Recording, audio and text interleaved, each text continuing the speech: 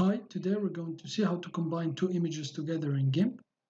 I will put the link of the images I will use in the description box.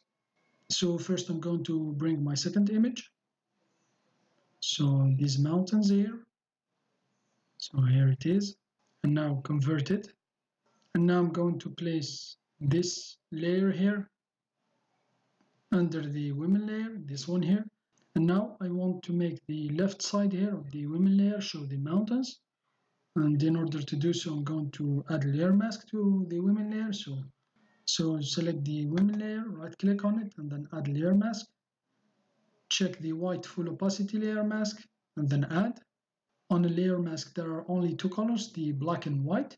The black represents transparency and the white opacity. So I'm going to add black on the layer mask here. So if I select this one here, the women layer, as you can see, there is a white outline. So make sure to select the layer mask here. I'm going to add black color here from this side here on the layer mask, and here it will be white. So this part here will be transparent and it will show the mountains. So select the gradient tool, and now I'm going to change the gradient here to FG to BG RGB, foreground to background RGB.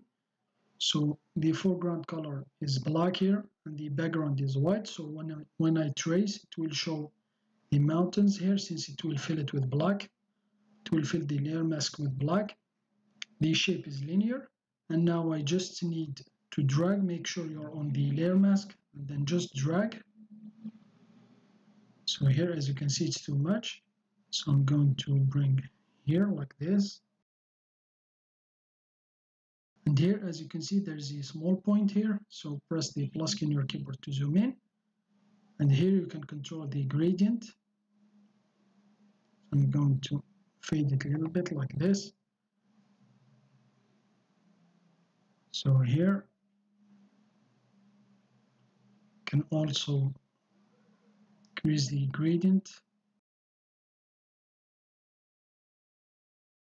So here I think it's okay.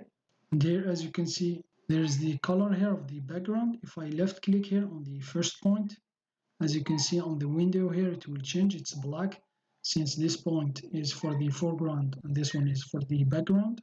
And now just press enter here to confirm the gradient. So here it is.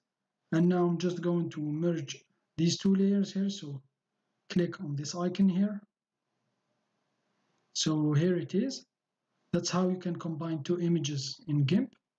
Thanks for watching. Have a nice day, and till next time.